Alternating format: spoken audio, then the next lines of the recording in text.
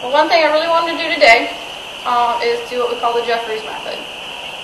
A lot of other clinicians do it. It's nothing different. But you'll kind of see, it gets her used to seeing me on both sides. Starts getting her used to my weight, and it'll be ready for preparation for her to put the saddle on. I'm not going to ride her. I am going to be laying over her, so she'll get used to my weight. But as long as my legs are together, I'm not riding her.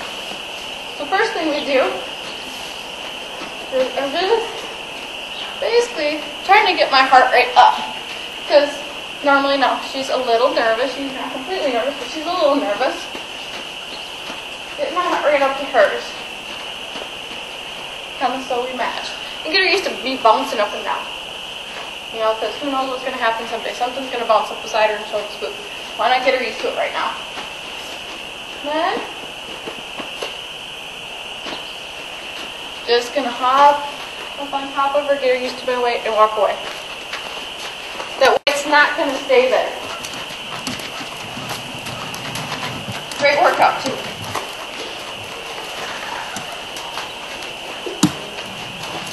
I gotta make sure, you know, the reason we do this is to get us real connected and real together. My heart is as close to her heart as possible. That's why I got my heart rate up. We're matching. And as I calm down and lay on top of her, it's going to start slowing down. Bring hers down with mine. One other thing I'm doing also is I'm not sitting still while I'm up here. She sees me out of both eyes. Horses think out of both, you know, one brain than the other. And this is where a lot of people get in trouble when they swing their leg over. Because when we're most vulnerable, that's when it spooks them. Because now they saw you out of one eye, and see that leg on the other eye, and then they jump. Why not do it right here? This horse is getting used to me off of both the eyes. And if she were to jump, I fall on my feet. So I'll just come off this way. And I also have my rein like this. Sometimes I have a holder if these horses were any bigger, and I do use a mounting block. I'm going to move my legs, because eventually there's going to be a saddle and all that stuff over there, making sure her head stays a little bit over, so I have control. And I don't care if she smells me. I'm really rubbing everywhere I can. Put this leg up and over her rump, up and over her rump. I'm going to get comfortable. Good girl. Now I can relax and pet her everywhere. She's not real sure what I'm feeling. This is the cool part about doing this, is I can feel her start to soften each part of her back. As she puts her head down, I can feel her whole back starting to relax, starting usually at the withers, and just gradually work back. I'm just going to scoot my way back. Oh, it's way more comfortable now.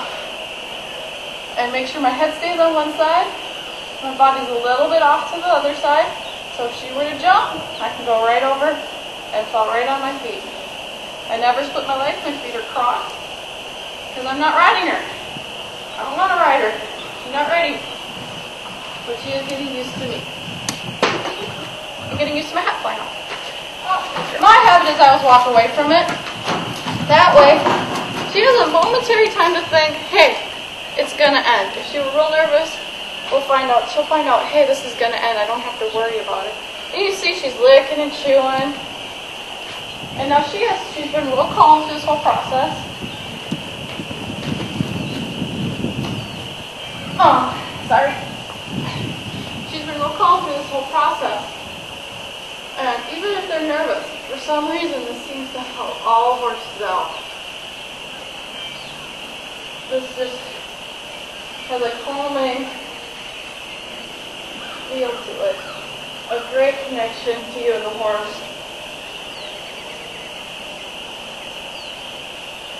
She can come around and look at you. It's no big deal. And use my rope. See how it goes? I'm going to slide off. Good girl. We walk away. And now I go on to the other side. We can't just do one side, we have to do both.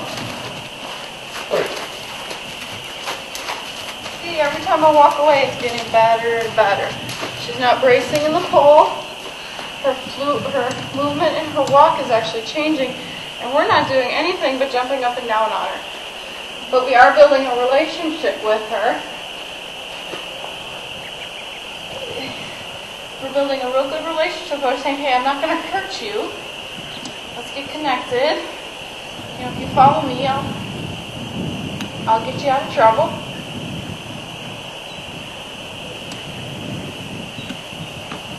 Make sure I move my feet, just like I did the other side. A lot of horses get scared of this. Don't know why. With the noise, you get scared. Ooh, sorry. And I walk away. And each time I walk away, everything seems to be getting softer and softer. I'm not having to pull her. She's starting to just follow me.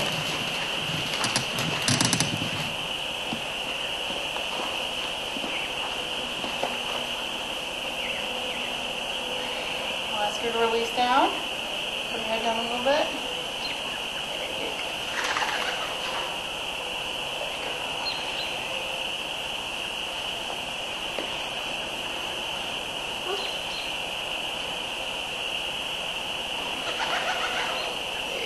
Good girl.